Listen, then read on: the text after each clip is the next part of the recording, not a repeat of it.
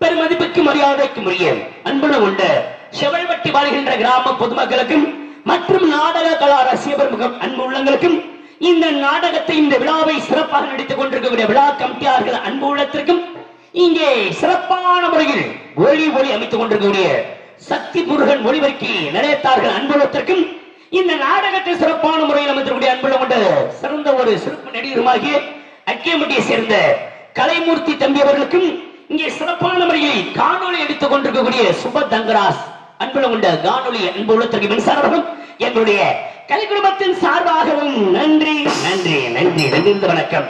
ஆக நான் சொன்னபடி வெள்ளிமலையிலிருந்து இந்த வேள்விமலையை நாடி வந்தாச்சு.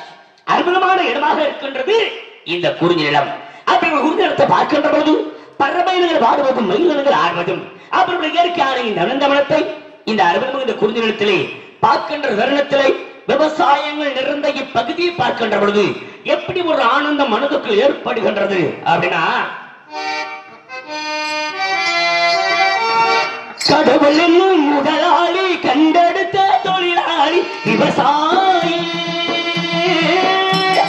விவசாயி கடவுள் என்னும் முதலாளி கண்டெடுத்த தொழிலாளி விவசாயி விவசாயி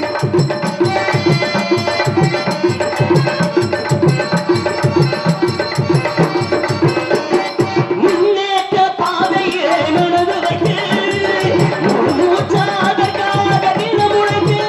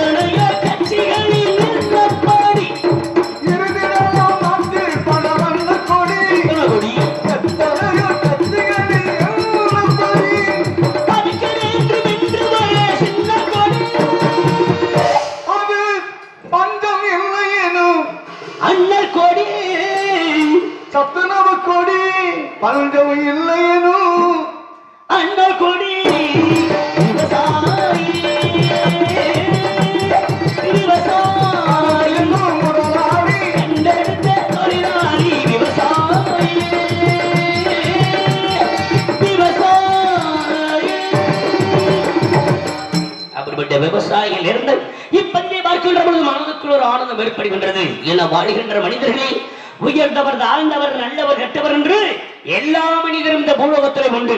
நல்லது நினைக்கக்கூடிய மனிதர்கள் இந்த பூலோகத்திலே உண்டு. கெடுதலையே வேலையாக எடுத்துக்கொண்டு கெடுதல் வேலை செய்யக்கூடிய மனிதர்களும் இந்த பூலோகத்திலே உண்டு. ஆனா எப்பேற்பட்ட மனிதனாக இருந்துட்டால் அவரோட வாழ்க்கையில ஏதாவது ஒரு வகையில் ஏதாவது ஒரு சூழ்நிலையிலே கஷ்டங்கள் துயரங்கள் துன்பங்கள் வருவது இயல்பு. அதை யாராலையும் தடுக்க முடியாது. அப்படி துன்பங்கள் வரக்கூடிய நேரத்தில் இந்த மாதிரியான இயற்கையான காட்சிகளை கண்டுகளித்தாலும் சரி, இல்ல இப்படி ஒரு திருமண கூட்டத்தில் கலந்து கொண்டாலும் சரி, இல்லை இந்த மாதிரியான கலை நிகழ்ச்சியை பார்க்கின்ற பொழுது மனதில் உள்ள கஷ்டங்கள் மறைந்து மனமாகப்பட்டது ஆழ்ந்த ஒரு இன்பத்தை பெற்றுவிடும். ஆனந்த இன்பமா எப்படி கிடைக்கும்? இப்ப இன்னைக்கு இருக்கக்கூடிய காலகட்டத்தில் இயற்கையை பார்த்தா சந்தோஷம் கிடைக்குதா? திருவிழா கூட்டத்துல பார்த்தா சந்தோஷம் கிடைக்குமா? சும்மா கூட்டம் கூடிட்டா சந்தோஷம் கிடைக்குமா? கூட்டம் 4 பேர் கூடினா அது இருந்தாலும் இன்னைக்கு சந்தோஷம். இயற்கையான இடத்துல போய் ரசிக்கணும்னா கூட அது இருந்தாலும் அதையும் ரசிக்கலாம். நீங்க சொல்றது ஒண்ணுமே புரியல. என்ன ஒண்ணுமே புரியல? ஆமா. ஹலோ, இயற்கையான இடத்துல எதை இருந்தா சந்தோஷம்? அந்த காலத்துல உள்ள மனுஷனுக்கு கஷ்டங்கள் துயரங்கள் வருகின்ற பொழுது அப்படி காட்டு பகுதியில போனாலும் சரி, இயற்கை வளத்தை பார்த்தாலும் 2 கவிகளை பாடுவான். அப்படி இயற்கையை பார்த்த உடனே மனமெல்லாம் அப்படியே கஷ்டமெல்லாம் மறைந்து அதுல ஒரு ஆனந்தம் கிடைச்சது. இன்னைக்கு உள்ள மனுஷனுக்கு கஷ்டம் வந்தாலும் சரி, இல்ல இன்பம் வந்தாலும் சரி, சந்தோஷமா இருக்கனாலும் அது வேணும். துன்பம் வந்துட்டாலும் அது இருந்தாத்தே அதையும் போக 4 பேர் நண்பர்கள் கூட்டிட்டா அது இருந்தாத்தே நண்பர்களுடைய ஒரு சந்தோஷம் கிடைச்சுக்கிறான். நீங்க அது இதுங்கிறீங்க, அதுக்கு விளக்கமே இல்லை. எனக்கு புரியுது. அடிக்க சரக்கு கப்பு அது இருந்தாதான் இன்னைக்கு சந்தோஷம். அது படுத்துற பாடுவேன் வந்து மனுஷன் படுத்துற பாடு இருக்கேன். உட்காருப்பா உட்காருப்பா, நீ பேசாம உட்காருப்பா, நீ உட்காருப்பா பேசாம. தனியா இன்பமா இருந்தா நல்லா இருக்குமா? சரி, நான் இன்பம் கிடைக்கும். இது என்ன ஒரு நாள் எங்களால தாங்க முடியும். பொண்டாட்டி எல்லாம் எப்படி இருந்திருக்கு, எப்படி சமாளிக்கிறாங்க கூடுங்க. அந்த பொம்பளை எல்லாம் அவங்க கால் கதையை கும்பிடுங்க. இப்படி ஆட்களையை வைத்து சமாளித்துக் கொண்டிருக்கிறார்கள் இல்லையா? ஆமா, பொருட்கள் உட்காருப்பா. மகிழ்ச்சி. ஆக இன்றைய இருக்கிற இந்த காலகட்டத்தில் அது இல்லாம எந்த ஒரு விழாவும் கிடையாது, சந்தோஷமும் கிடைக்காது. அது இது சொல்லாம இந்த மதுபானம் தமிழகத்தில் எனக்கு அதிகரித்து விட்டார்கள் தமிழ் மது பிரியர்கள். ஆனா இன்று இருக்கிற இந்த காலகட்டத்தில் யார் எது சொன்னாலும் கேட்க போறது கிடையாது. ஏன்னா எப்ப பார்த்தாலும் ஏழு பார்த்தாலும் அது அருந்து கொண்டு இருக்கிற பார்க்கின்ற பொழுது சொல்லும் பொழுது பார்க்கக்கூடிய என்ன மது அப்படி சொல்லும் போது என் மகனுக்கு ஒமட்டு தான்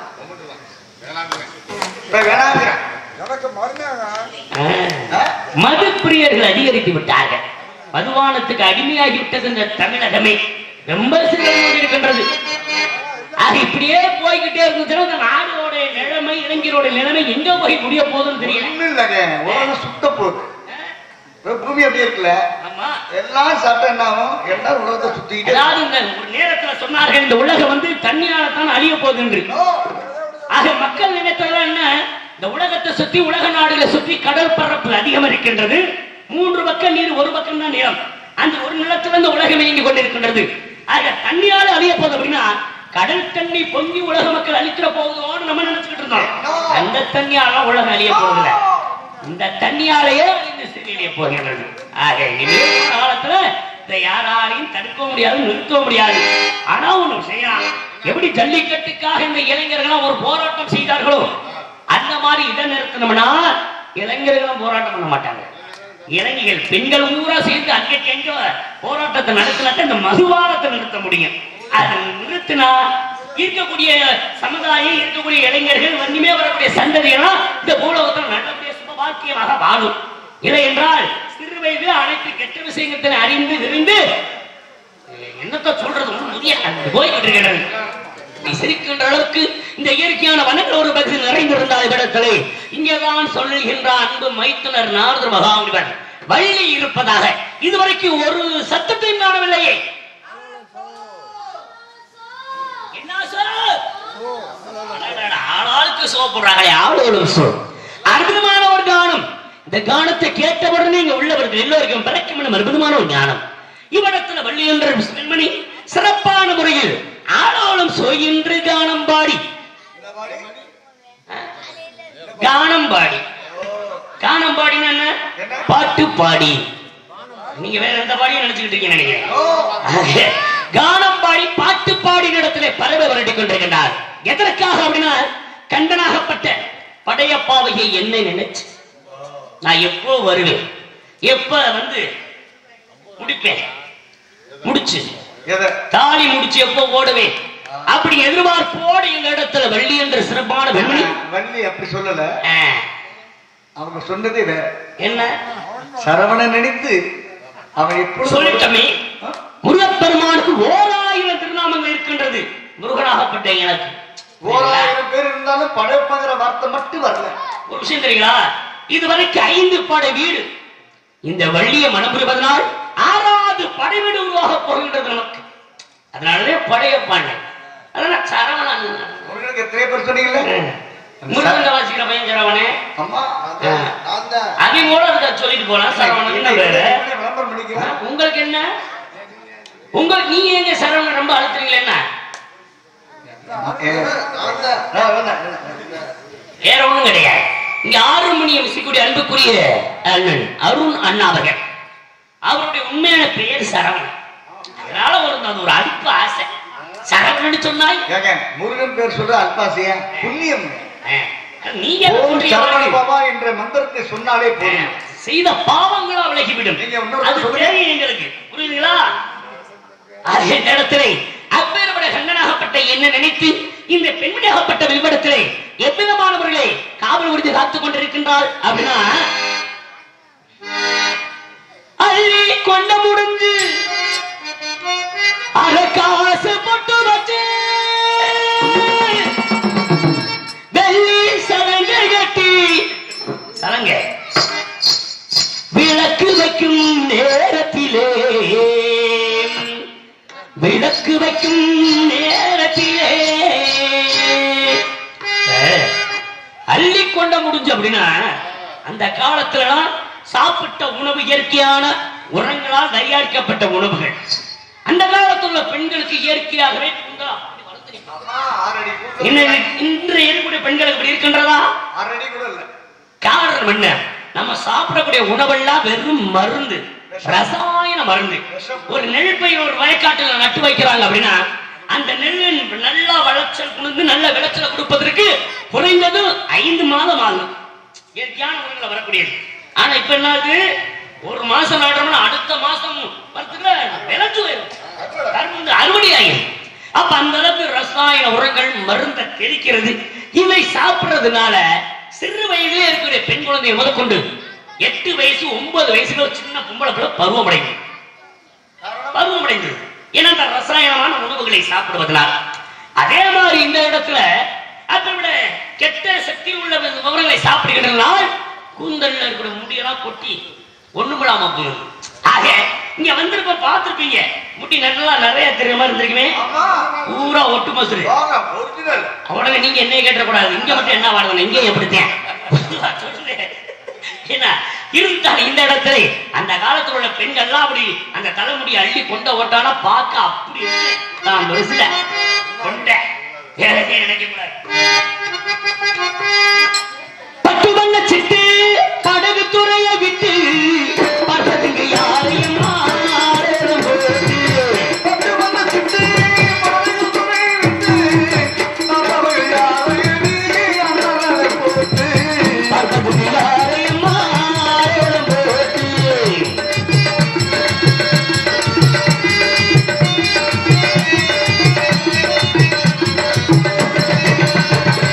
ஆள பார்த்த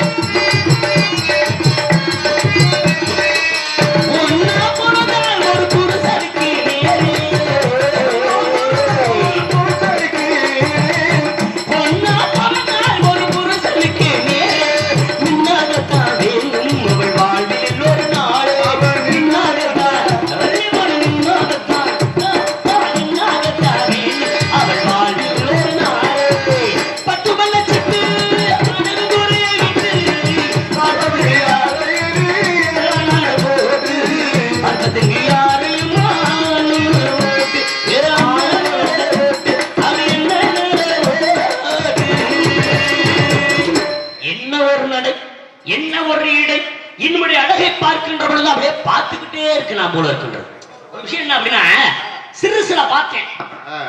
என்ன சிறுசுல பார்த்தேன்? 5 வயதுல சின்ன பெண்மணியாக இருக்கின்ற பொழுது பார்த்த பெண்மணி 8 வருடம் கழிந்து 13 வயது அடைந்து விட்டார். இப்ப பாக்கணும் ஆசை போய் பார்க்க இப்ப பாத்தீங்கன்னா இப்ப பார்த்தா அப்படி இருக்கும். அப்படி இருக்கு. நீங்க நம்ம முன்ன பண்ண பார்த்த மாதிரி சொல்றீங்க. பாத்தீங்க நான் 5 வயதுல பார்த்தேன். இப்ப எத்தனை வயசுல பார்க்க போறீங்க? இப்ப 8 வருடம் கழித்து 13 வயது பக்குவத்துல பார்க்க போறேன். அப்படி இருக்கும்.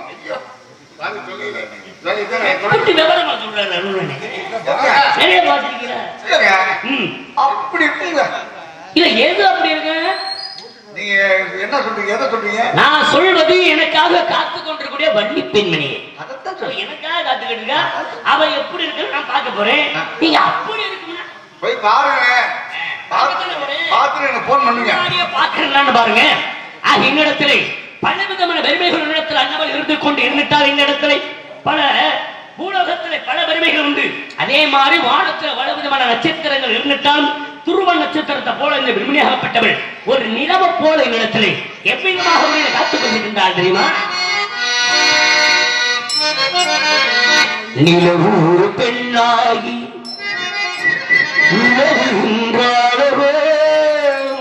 நீரலைகள் இடமாறி நீந்துகின்ற குழலோ